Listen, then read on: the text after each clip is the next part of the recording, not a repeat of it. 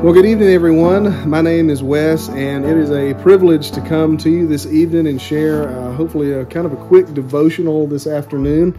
I'm kind of nursing a little sinus infection here. I've been cleaning out the shop and cleaning out the chicken coop, and all the dust has kind of gotten to me here, unfortunately, but I think that we can make it through without too much trouble. So I've got the privilege in the morning to preach at a local church, and I'm really looking forward to that. And so I decided that it would be a good idea just to share with you kind of a condensed version of the sermon in the morning, because this is an account in the Bible that has given me great encouragement. It could certainly lead to conviction as well. That's what the Bible does, right? It convicts and then encourages. That's the whole point. But this is the story of Mathew, the tax collector, and Jesus, and it comes out of Matthew chapter 9. We see it in three of the Gospels, but tonight we're going to be in Matthew chapter 9, starting in verse 9 and going through verse 13. It says this: As Jesus passed on from there, he saw a man called Mathew sitting at the tax booth, and he said to him, "Follow me." And he rose and followed him. And as Jesus reclined at table in the house, behold, many tax collectors and sinners came and were reclining with Jesus and his disciples. And when the Pharisees saw this, they said to his disciples, "Why does your teacher eat with tax collectors and sinners?" But when he heard it, he said, "Those who are well have no need of a physician, but those who are sick. Go and learn what this means. I desire mercy and not sacrifice, for I came not to call the righteous, but sinners." So this guy named Mathew, he was a tax collector, right? And tax collectors in Jesus' day in ancient Israel were really, really despised people. Here's how it operated. They would purchase franchises from the Roman government, and that franchise would allow them to levy taxes, and they would levy taxes on anything they possibly could. Just like somebody today might buy a Burger King franchise, which gives them the right to sell Whoppers and French fries. These people would buy tax franchises so that they could levy taxes. And there was lots and lots of room for corruption and intimidation, because whatever they collected above and beyond Rome's quota, they could keep it for themselves. So you can see lots and lots of room for corruption there. And Matthew was in a particularly awful state because he was a Jewish man levying Roman taxes on his fellow Jews. And to say that he was hated and despised would really have been an understatement. So the religious establishment at the time, which was meant to bring grace and hope and mercy to the hopeless, people such as Mathew, they condemned him basically as a traitor, as a robber. He couldn't give testimony in court. He was not allowed in the synagogue. He was actually ranked among the unclean animals. So if a tax collector touched you back in these days, you were ceremonially unclean. So you were quite literally ranked in the same category as a pig. So Mathew knew about his sins. We can kind of tell that he was under conviction of his sins because of the way he reacts to Jesus. Jesus comes by and says, "Follow me," and Mathew just pops right up, right? So undoubtedly Mathew had heard about Jesus and he was under conviction. He was a hopeless and sinful individual, and he knew it. And what was worse is that he had been told that he was pretty well hopeless by the religious establishment, and he had been condemned by his own people. And the grace and the mercy that we see in Jesus' act of walking by this tax booth and looking into Matthew's hopeless eyes and saying, "Follow me," is just astounding. The most holy man who has ever walked the face of the earth comes by to one of the biggest lowlifes in ancient Israelite society and bids him to follow him. Can I tell you today that we're actually all in the tax booth?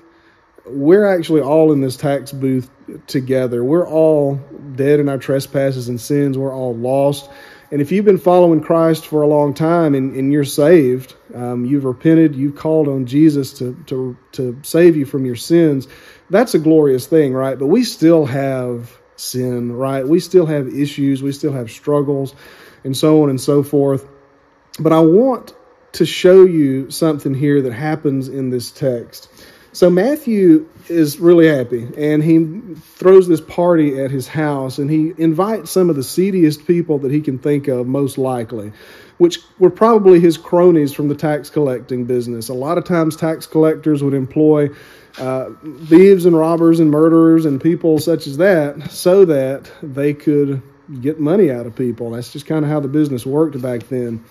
So Matthew threw a celebration, probably had quite a few of those type people here. And the remarkable part about it is Jesus is there.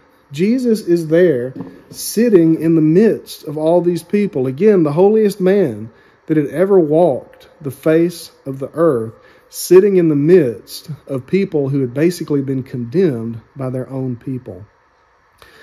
We see here that Jesus calls the hopeless to himself, and we see that Jesus knows sinners. Now, I want you to know that that's a double-edged sword, because Jesus knows sinners. He knows our struggles. He knows our weaknesses. He knows our hang-ups. He knows all of those things, but he also knows sinners, right? He knows of our sinfulness. He knows of our thoughts. He knows everything in between. Listen to 1 Chronicles 28:9, the last part of this verse. Well, we'll do the whole thing. And you, Solomon, my son, know the God of your father and serve him with a whole heart and with a willing mind. For the Lord searches all hearts and understands every plan and thought. Now, I can't say that all of my thoughts today have been pure, and I'd be willing to venture that you can't either.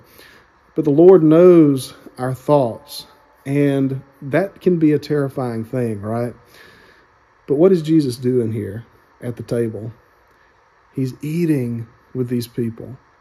He's offering them hope in their hopelessness. It's amazing. Jesus, who the Pharisees thought should be condemning these people and walking away from them, is eating with these people. So we see here that Jesus saves sinners. It's his joy. It's his mission to save sinners.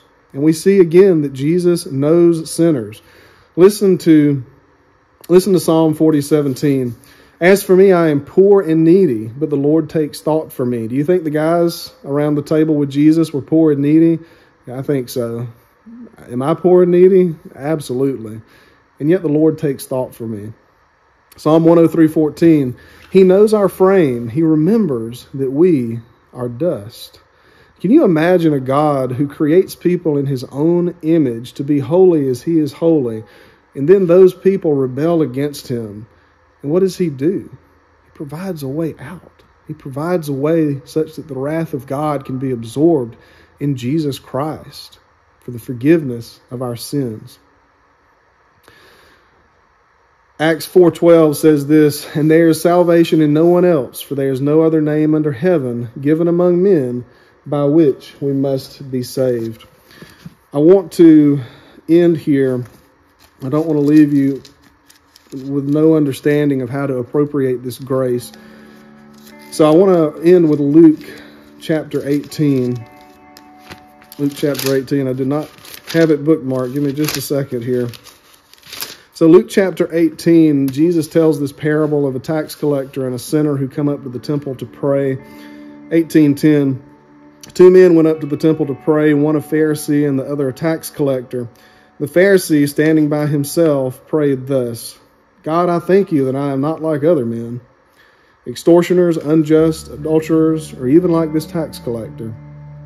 I fast twice a week. I give tithes of all that I get. Now, it's easy to pick on these Pharisees because they're almost comical in their level of self-righteousness. But our self-righteousness shows up in other ways. It can show up in phrases and thoughts such as, man, I can't believe that they did that. Or I would never do something like that. We all have these thoughts, right? We're all a Pharisee to one degree or another. But the tax collector, standing far off, would not even lift up his eyes to heaven, but he beat his breast, saying, God, be merciful to me, a sinner. I tell you, this man went down to his house justified rather than the other. Everyone who exalts himself will be humbled, but the one who humbles himself will be exalted. it's a tragedy so many of us go through life with kind of thinking that we can do it all ourselves, right? Like the Pharisees. Can I tell you that we can't? And can I tell you that the only attitude that is going to get us anywhere in appropriating God's grace through faith in Jesus is the attitude of this tax collector? Lord, be merciful to me, a sinner. Lord, I don't have anything to offer you. Nothing in my hands I bring, simply to the cross I cling. I'm poor and I'm needy. And praise God, He knows that we are dust. So I hope that this has encouraged you this evening. The Lord knows who we are. He knows our frame. And He's provided Jesus Christ in His great mercy to save sinners like us. If we'll only humble ourselves before Him, come to the cross, admit our sins, and say, Lord, have mercy to me, the sinner. Let's go to the mosquito in here. Let's go to the Lord in prayer this evening. Lord, I want to come to you this evening and thank you for your words. Thank you for Matthew. Thank you for your conviction that led Matthew to come out of that tax booth. And God, we're all in a tax booth to one degree or another. We're all poor and we're needy. But God, we're so encouraged that Jesus eats with people like us. And it's His joy to eat with people like us. When the world says we're hopeless, when other people say that we're hopeless, and even when we ourselves say that we're hopeless, Jesus is there, hope in the midst of hopelessness. God, let us truly experience poverty of spirit such that we can come to the cross and say, have mercy on me, the sinner. I've got nothing to offer. And God, I understand that there are a lot of hurting people out there this evening. Excuse me. There's a lot of hurting people out there this evening. There are financial issues. There are health issues. There are relational issues. There are job issues. And God, at the same time, there are reasons to rejoice. Perhaps there are new children being born, or new houses being moved to, or new jobs going to, or health issues that are over. And God, praise your name for that. Lord, we ask for help. We ask for your grace in these areas where we hurt, emotional issues, financial. God, the list goes on, and everybody out there this evening, I'm confident, knows just exactly what they are going through. And I pray that we would all turn to you, God, in our poverty, and ask for your help and praise you for what you have done through Jesus. Keep us safe as we go through this week. And God, I just pray that we would glorify you in everything that we do. In Christ's name, amen. Well, thank y'all. It was good, and I will see y'all on the next one.